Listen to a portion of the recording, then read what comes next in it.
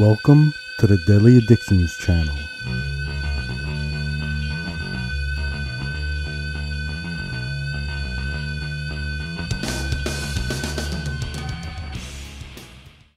Hello everybody, thank you for joining me again. I'm going to be talking about some politics, and in particular, the Trump Impeachment Trial. So this circus started, I think January 16th and ended February 5th. And it was, I think, the third impeachment trial of a president. From the beginning, I've done a couple other podcasts you could see. And I followed the inquiry, the hearing. So Trump was impeached. And on February 5th, they voted and they acquitted him. 52 Republicans voted against the charge of abuse of power, and all 53 voted against the charge of obstruction of Congress. Now, from the beginning, politics suck, tedious, or a little less tedious now that I did enough research and understand the foundation of this American bullshit politics. Being that I live in Brooklyn, New York, I have no choice but to get an informed opinion, follow everything, and then try to brush up on it. It's pretty shitty. However, we have a clown as a president.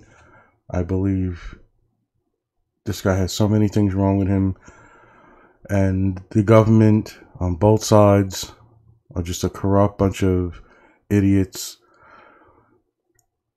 The theme I've been going with is the Democrats bring a better case, argued it better, and the Republicans are treating it like it's nothing, it's bullshit, you have no grounds. And as soon as it got to the trial, they knew they had the numbers and they were just going to acquit him. Now, on certain days, they seem to have made some adjustments to this trial. They voted to not allow witnesses, and the whole lie smear campaign on both sides is pretty much garbage. However, again, I'll say the Democrats came with two what they deemed important charges, and from the beginning I was kind of shocked that there weren't a numerous amount of charges, and that they didn't try to get him on a lot of other things. Because we know this guy is guilty of so much crap. There's so many facts out there that it becomes ridiculous even arguing with Trump supporters anymore. Except for the honest ones who say, hey, this is my president. I got to deal with it. Let's be positive. Yes, he lies. He's a shitty human being. So on and so forth. But I do see the other side, the hysterics, and it's a weird time in America, in my age, I guess. Maybe this has happened, people who are much older than me.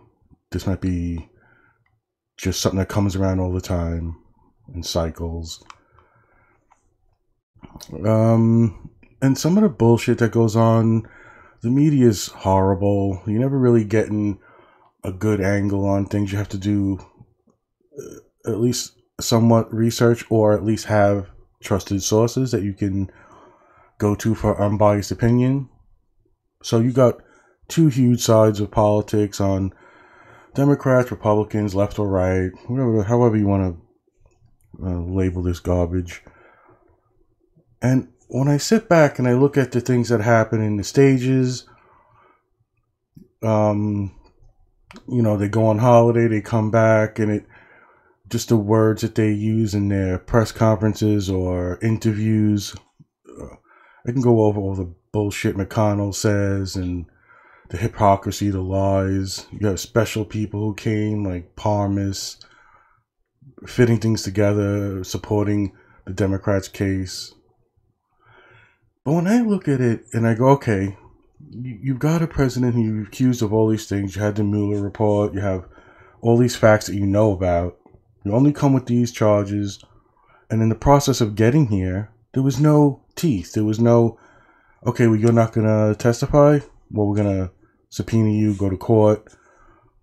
All those major things didn't happen. It's almost as if they knew that they just wanted to impeach him and move this forward before elections. If that's a savvy political thing, so be it. But I look at it like these two parties, this whole system is so corrupt that the things the Democrats and Republicans want to argue and fight about would implicate them both. That's why there's some hints and little jabs the Republicans took about what Hillary did and the Obama administration. And I think if they both came clean, pulled the curtains back, you'd see just how disgustingly corrupt everybody is. And we're talking from Pelosi, Schumer, all these greedy, money-hungry people. You got the religious fanatics. It just is a game system. So the Democrats came with these charges as legit as I think they were. We're going to get thrown out anyway. They parade this half-assed trial, in my opinion. Now, granted, I agree with them, and I agree with the principles of it. But it just shows me that all this Steele dossier stuff and all the looking into, and the Republicans were hinting at it, there's a ring of truth to it. So I don't think any of these sides have any moral high ground. Yes, if you want to examine this idiot we have as a president and his buffoonery, I think Trump supporters have to acknowledge them and stop being blind, willfully ignorant. You got people who say things in certain threads, you see them all over. And then when someone counters it with some facts, it's, oh, not everybody's perfect, this and that. But your whole argument was about his morals and how great he is for the country. If you want to tell me he stepped over the line in North Korea and he made us safer, I'm going to give you props. So there you go. But when someone brings up something about all the sexual charges, his lawsuits against him, the way he uses strategies that are meant to divide and foster this bullshit, you should own up to it. So to me, the trial was a farce. From denying certain things from happening, you can't bring witnesses. It is played out a little weird. You have so many implications from the hearing and the inquiry with some of these people on the Republican side are actually tied to this. And the blatant lies like, oh, Republicans weren't allowed to do this or in these other stages, which was just outright lies. Because the Republicans who were in on the committees were allowed to go get evidence, call witnesses, do whatever they wanted to do. But the mainstream media doesn't give a shit. So they'll be able to just say this and not get pushback on it, except for some real deal journalists and independent media outlets. And even them, you want to be skeptical of. We all have our biases. But I didn't see any real good benefit of this for the Democrats. So he's impeached. That's fine. That's for life. That's on his record. He's acquitted. He'll serve out the remaining term. We got the elections coming up. How does this look like it's affecting everything? So I see things going forward. You could have had a fresh start, but they just don't give up on this Russiagate nonsense. And I'm not saying there's not countries and organizations trying to hack us and infiltrate us. We're doing the same to them. We have coups going on all over the world. So, yes, there are truths to some of these things. But it starts to border on propaganda and fear-mongering in a way. This whole vote blue no matter who, it just leaves a bad taste in my mouth. There's repetitive cheating going on with the DNC and all these states, the machinations behind the scenes to get Bernie out again, Tulsi Gabbard, changing things for Bloomberg. I mean, this is just fucking it's ridiculous now. I have almost no tolerance for it no more. I've done my inquiry on certain social media outlets and engaged here and there. But my thought process was like, I don't agree with you, but have a better argument. Because if I can just look at what you wrote, write a sentence or two, and then you respond with personal attacks and questioning my intelligence and resorting to religious accusations of Democrats being possessed by Satan, I won't tolerate it no more. It's just, why bother engaging? If someone's asking me, look, they show me numbers or facts about economy or something, I'm not going to change the subject and attack Trump's sexual harassment claims. So there are things like that you see all over the place. And again, I'm going to lean on the Democratic or left side of this because I don't agree with Trump on almost anything nowadays. Maybe when he started, you can say he had strategies that were to the left of people who he was running against in his own party. And they're all just lies now. And they're proven lies, not bullshit, spin little narratives on manipulating media. So not only do we have this impeachment trial, we've got the garbage still going on with DNC, all the infighting. How does this look for the elections? I still see, from my small circle, my small little window of life, I still see the mindset of, like, it's just, who gives a fuck? I mean, in a time when you want people to really go, okay, look, we got to get Trump out. You look online and you see people just supporting the worst Democratic candidates, buying their bullshit, their rhetoric, their lies. All these candidates walking back things, and people you love and family you trust are just blindly supporting them because of this tribalism, blue no matter who thing. Got to get Trump out. Well, this whole time he should have been attacking his policies. He's been rolling back his ties to Saudi Arabia. You have a whole list. And if you really dig deep, yeah, you might find out Biden's son is corrupt and Biden was corrupt and all these little back and forths. There's some truth in them, in these accusations. And like I said before, I think if you just exposed everything, you just see how shitty this whole system is. Corrupt to the core. You have a couple of, in my opinion, rays of hope.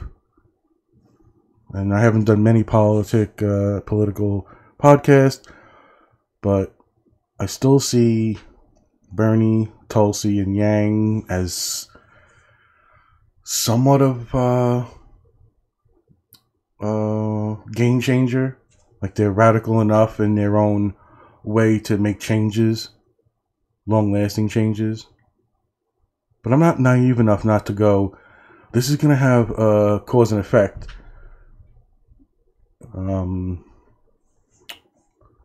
Issue here, because just like with Bush, we got 8 years of Obama. We're going to get a bounce back effect. We're going to get, I think Trump is here as a reflection of America. He's president, got to deal with it. This is what happens when he does his policies. This is what happens when he opens his mouth. We voted this guy in. I didn't vote for him, but I'll say we as the people, citizen. It's just tiring. It doesn't seem helpful. There's no victory laps I feel are justified by any side on this. And I'll say again, though, Trump should have been taken out of office. I agree with the premise, the principles of their argument on the Democratic side. The right didn't treat it right. And if you exposed everything, you would find out that it just doesn't matter. It doesn't have a consequence when everything is game so much. So looking forward, I still think we need a game changer. We need someone who's a little radical. You might get Bernie Sanders, and you might see a shift in the spending and get free college, free Medicare for all, and there might be adjustments need to be made in the next establishment. But I think that'll be a good thing. I think right now we need a good support for the capitalism that has made America great, so to speak. And now it's a little bit off balance, and someone like Bernie might work better. Tulsi, same way. Although she has more of a scale back the military empire. At the same time, she has the same type of thoughts and policies that Bernie would have. Yang has some interesting ideas, and I think looking at it, I see this impeachment as hurting all of them to a certain extent, but not so much Bernie. I think he's a political rock star to some extent. Although I think if I had my choice, I would choose Tulsi over him. However, there's no denying his movement, the numbers. You can mess with the polls all you want. But if you think you're going to keep sharing and fucking backing someone like Pete Buttigieg or whatever his name is, and Elizabeth Warren and Bloomberg, you're hurting the cause. There's no way people are going to settle for corrupt, greedy politicians. I think that's what got us Trump. Who we wanted Hillary. I pull no punches talking about the garbage on both sides, so I have no qualms saying that she's a corrupt, dangerous political agent. She's done some heinous things. She's been found to be a liar, corrupt herself, and the ties with her husband. And although Obama might be a good statesman, he's had his flaws, and they've covered up the torture in the past, all these wars. So I'm going to say that the impeachment trial, the whole span of this crusade, will eventually be a negative, not as much as the Republicans would like. And maybe from the Democratic point of view, it's a necessary evil. I think it's a cop-out. I think it's a half-assed attempt to try to get a president out. You give him, you're increasing his budgets for military control. You're reaffirming these spying on our own people type policies and extending them, giving the president a power that you're claiming he's dangerous with. And it doesn't work well with me. I don't sit well with this logic, so I don't see this thing looking like, oh, Pelosi's justified in ripping up the speech, and Trump is justified with not shaking a hand. I don't give a shit. They're both the fucking same, except Trump is more the focal point of not giving a shit about how blatant he is about fucking people over. You have to look deep to find Pelosi's nonsense and her voting against certain laws, keeping Medicare for all out, rigging the DNC. I mean, yeah, I understand where, I have friends and loved ones who are directly impacted by this buffoon to some extent or another. And my heart goes out to them. I don't share the same venom and anger. Like, I wouldn't be the type to say, if you voted for Trump, you're not a friend no more, I'm going to unfriend you or whatever. But if you argue like an idiot, I'm going to embarrass you and ridicule your bullshit. And if you take that offensive and you're disrespected, well, fuck off. right? I'm not going to unfriend you and get mad at you for your views. But if I call to question something you say, stop being a snowflake. You want to keep promoting this president and bringing up and twisting the bullshit narrative to support some view that Fox News fucking supports. And because I see it every day. You see the same bullshit that a right-wing organization is putting out, and it's immediately repeated on social media. So I don't see a real gain for anybody. Although I'm politically naive, I've only recently become informed on this whole thing. I spent most of my life not giving a shit. I've discussed this in other podcasts. I'll take a couple of weeks during the year, sometimes a little longer, and, decide who I'm going to vote for, who aligns with me. And I don't care this time. So I hope there's a movement that catches on that might cleanse this. Bernie could do it. His policies are really hitting with middle and lower class America. There's a powerful movement, momentum behind him. I don't see that with many of the others, although I wish there was more momentum with someone like Tulsi or Yang. I just see not a real win-win here. I don't see the Republicans suffering too much from this, as shitty as that sounds. I think Trump's just going to keep carrying on. Although there could be a fucking so many mental issues going on with this president that I could see him bullshitting his way out of not running again. Some fucking made up story and his bullshit lies and that whole fucking speech. This is gonna go on until election. I wish there was a cleansing event. We get like the Iowa victories could have been a clear indication, but of course that's screwed up and there's all these conspiracies now. And it looks like an obvious smear for Bernie. It gets ridiculous. And I guess this whole thing, it could be summed up in a way. I don't like what's going on. I'm not happy, even though I don't like Trump. I wish I can grow a list to defend him, because I've tried.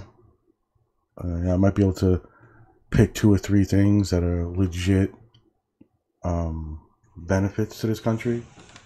But overall, it just doesn't work for me. I'd like to see a movement clearly establish itself. Get behind Bernie. Get behind Tulsi. Get behind Yang. And I mean the whole DNC.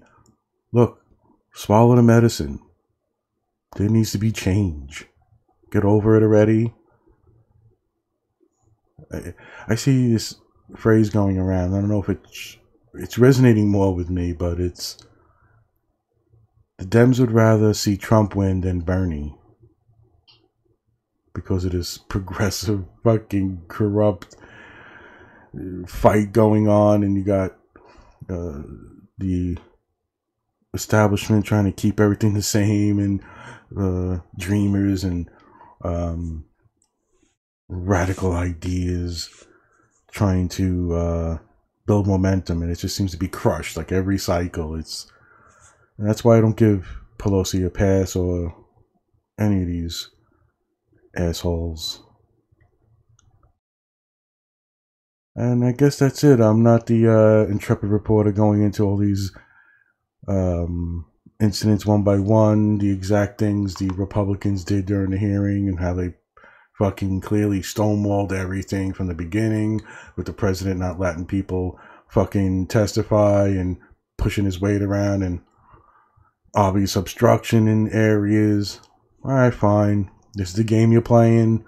It just seems fucking stupid to me. I don't really, I don't see the benefit to anybody here. So I'm hoping right now Bernie and Tulsi can ride a wave and somehow bring change.